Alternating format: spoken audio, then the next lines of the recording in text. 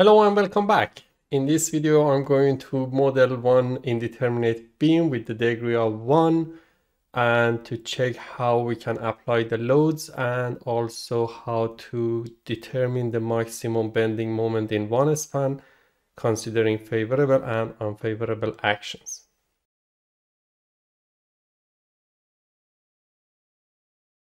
Suppose we have a beam with the length of 2L, two spans under the distributed load of Q that can be GK and also Q1, for example, QK. G representing the self-made and dead load and Q as one single live load. Now, in the first glance, assume that we are interested in the maximum bending moment between A and B supports.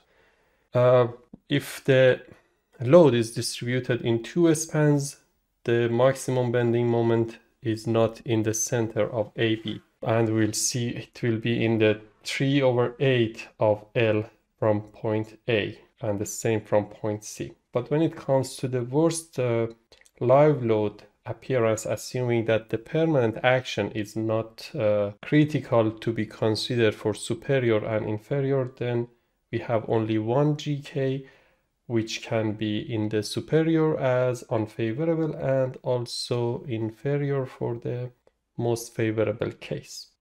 But when it comes to the live load, the effect of live load being in two spans would affect the maximum bending moment in one span. For analyzing this beam, you can use different methods. For example, force method can be one. Slope deflection or any other kind might be appropriate. So what we can do for the entire load applied to the section, I use superposition method. I sketch one beam A, C, and this is point B under Q plus the other beam with the reaction force of RB.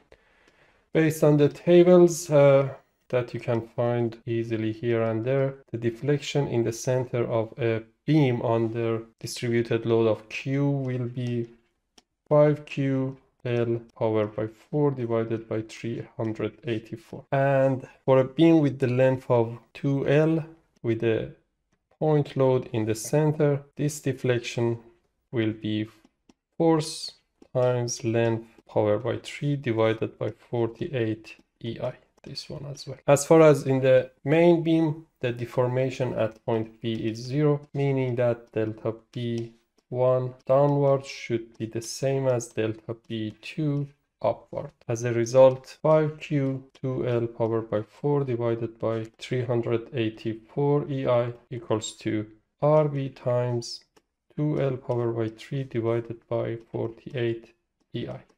As a result, reaction at point B will be 5QL over 4 or 10QL divided by 8. If you have the support reaction in the center, then easily we can find out the other reactions as far as it's completely symmetrical. So this will be 10QL divided by 8, and this is Q, the total value of the force. So AY and CY are the same. AY equals to CY.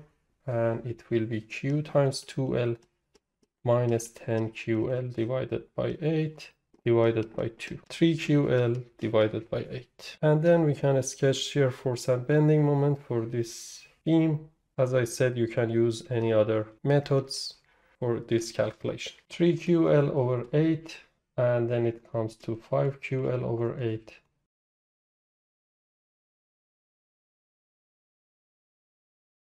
Now, to sketch the bending moment diagram, we just need to calculate the area of shear force or shear diagram. This is 3/8L and the rest 5/8L. The area for the first part will be 9/128 QL square. And here it will be 25 divided by 128 QL square. The same value for the other sides. And now we can sketch the bending moment diagram.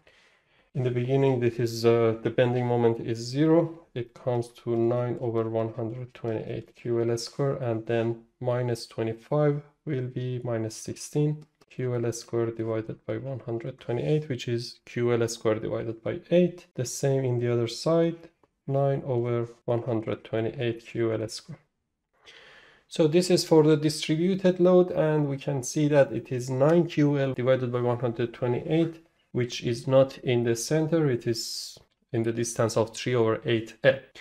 So this can be used for permanent action when the structure is not sensitive to the permanent load. But when it comes to live load, the position of live load would affect the maximum bending moment. If it is coming in two spans, then it is favorable because it is reducing the maximum bending moment. As a result, when we are interested in finding out the maximum bending moment, especially for live load, the position of live load is very important, especially if the structure is complicated. For many structures, when the beams are simply supported on columns, on corbels, perhaps this is not relevant. But when it comes to complicated structures, then this is very important factor for finding the maximum bending moment. Now we can go to applying the load only on one span. Assume that the load is applied only on one span here, span AB, and the other one is without any load. So for analyzing this beam, we can use different methods, for example, slope deflection or other methods. Here I'm going to use the combination of direct and indirect symmetric principle. So every structure, if they are symmetric based on their appearance, regardless of the load, can be written as the summation of two different beams. For example, here I can write it down that this is one beam with the load of Q divided by 2 plus the same beam Q divided by 2 on one span and minus Q divided by 2 on the other span. If you use superposition, you can see that AB in total will be under Q and BC will be under zero load. They are balancing each other. For the first one, we have the solution already for bending moment from the previous calculation, except the load is half. So it will be in the distance of 3 over 8L, and this value was 9QL divided by 128, which here will be 256 because it is Q over 2. I can write it down this way.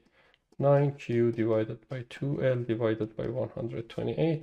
So this will be 9QL divided by 256.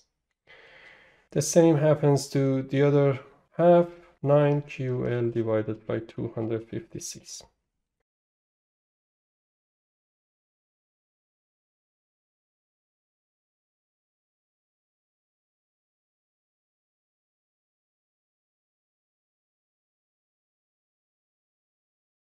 For the other structure, the deformation will be this way. This structure is called reverse symmetric, meaning that the structure itself is symmetric and the loading on the structure is in the opposite direction. So if you have such a situation, then in the center of symmetrical point, bending moment will be 0. As a result, you can easily find out that the system is a simple beam, which the maximum bending moment will be QL squared divided by 8, which is QL squared divided by 16. And it will happen in the center. Also, the reaction force at point B in this case will be 0.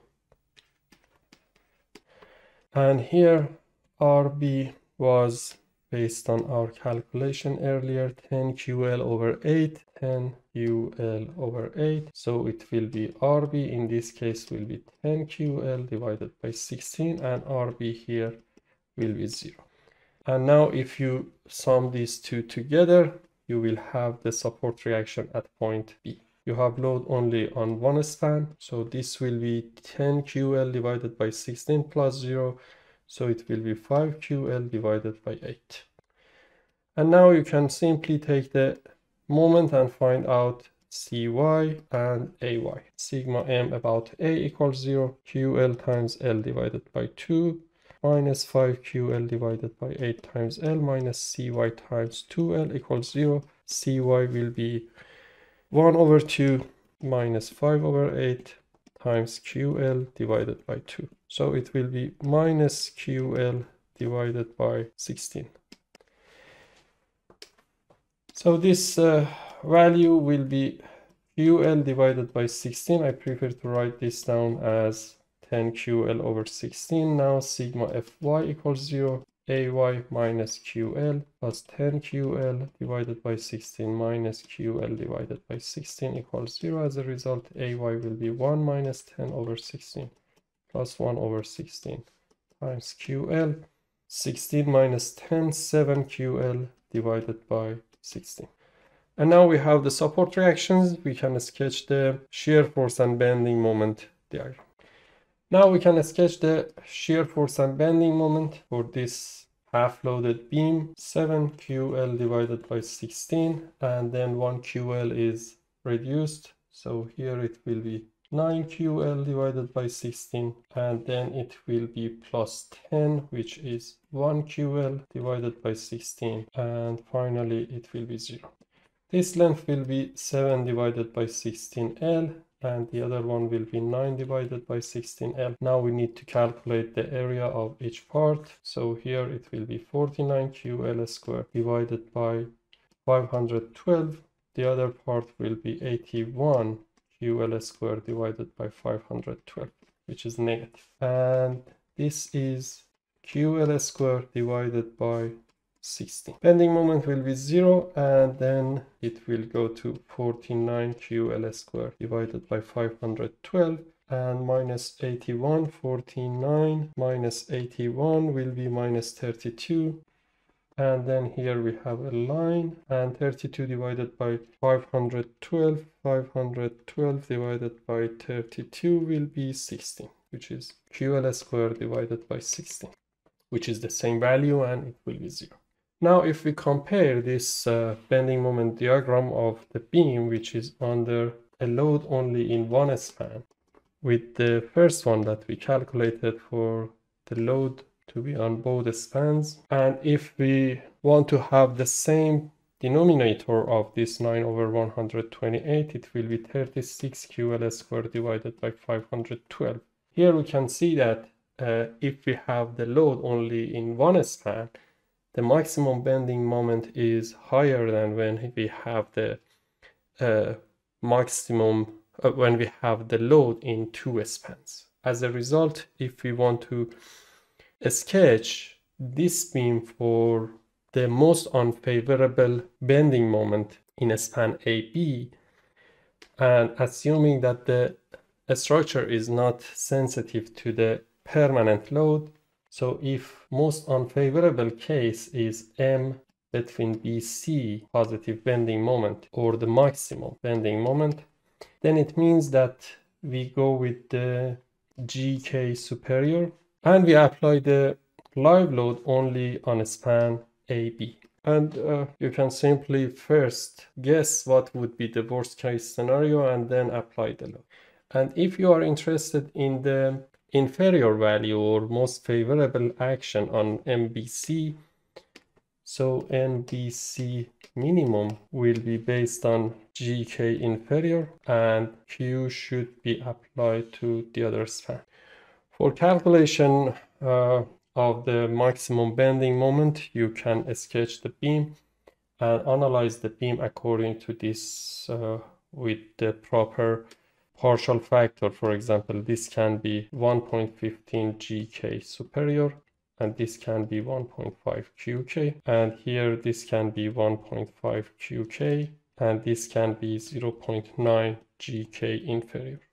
If you are interested in reasonable approximation, you can take the bending moment from each location, even though they are not exactly in the same position. Here we can see that it is in the distance of 7 over 16 L, and this was in the distance of 3 over 8 times L.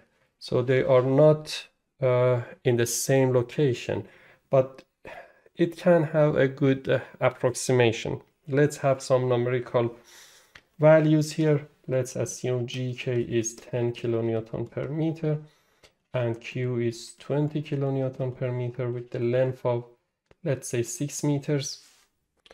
So for calculation of the most unfavorable action on BC, so it will be 1.15 or most unfavorable. 1.15 times 9 times 10 kilonewton per meter times 6 meters powered by 2 divided by 128 plus 1.5 times, the other one was 49 times 20 kilonewton per meter times 6 meters powered by 2 divided by 512, and it will be 132.5 kilonewton meter. For the most favorable action, if we come back to here, we can assume this beam is symmetrical, so we can assume that we are combining this maximum positive and then this negative value from the live load to be in the other span. It's the same. Here in the support, both are negative, and gradually this live load effect is reduced. The bending moment due to live load is reduced. But on the other hand, for the self-weight and dead load, it is increased to 9/128 QL square. So the maximum might happen somewhere here between the load, the maximum load, and then the effect of live load. 9/128 QL square times 0.9 might be reasonable to be assumed, excluding the effect of the live load in the other span, if you are interested in maximum positive bending moment. That is one solution. The other one is just calculating for this point, but perhaps it would be 0 or even negative, which might not affect your design because you have maximum negative in the support. We can try, and in the next video I'm going to solve the same question with RFM, that we can see how it looks like. So let's go with the value. The distance between these two is 3/8L. As a result, I'm interested in this value, which is in the distance of 3/8L. So the value will be 3/8 times QL square divided by 16, and it's negative. If you want to be very accurate, then you need to solve this beam. So here it will be 0.9 times 9 QL square divided by 128 plus 1.5 times 3/8 Q negative L square divided by 16. So it will be minus 2.53. Remember, this minus 2.53 would happen somewhere here. And as far as the bending moment is still positive for the dead load, and the effect of negative bending moment due to live load on the other span is decreased, perhaps in the accurate calculation we have some positive values here. That's the end of this video. Thank you for watching. In the next video, I will model the same with the RFM, and we will go through how to activate favorable action on a simple beam like this one, and we will compare the results. Thank you for watching. See you next time. Bye.